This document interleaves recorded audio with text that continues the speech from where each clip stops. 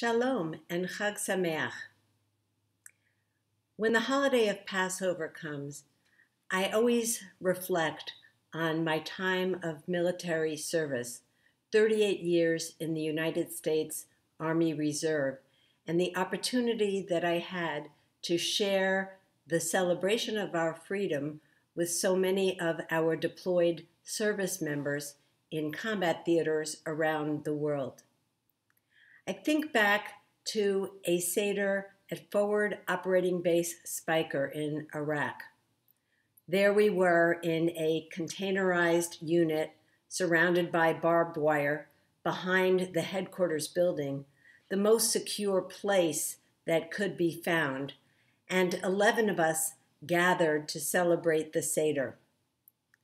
One individual at the table said, "I'm so glad that we're here behind closed doors for our own safety."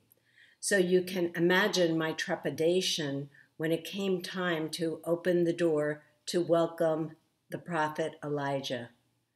I hesitated for just a moment and then decided that as United States citizens, we are blessed with the right of freedom of religious expression, and I bravely opened up the door and we sang out into the environment in northern Iraq, Eliyahu Hanavi, and then closed the door quickly. Another time I was at Forward Operating Base Taji, and we were coming to the portion of the Seder where we spill wine out of our cup, reminding ourselves of the plagues.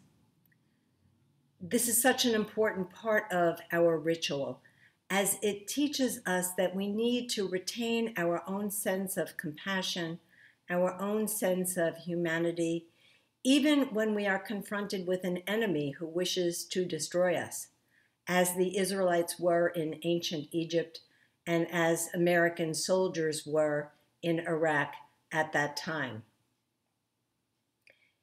It was a very, very powerful reminder to the soldiers that I served that we never want to lose sight of the humanity of those with whom we were in combat at that time, that we want to retain our own humanity by reflecting that every single person is an image of God and never losing that sense of loss that accompanies the death of any human being.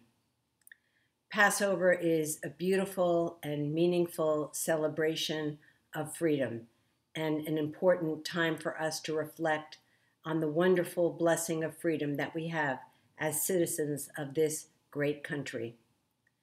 When I walked out of that Seder, one young woman said to me, "It's almost like being at home." And that was the joy and the honor and the humbling experience of serving for 38 years in the United States Army.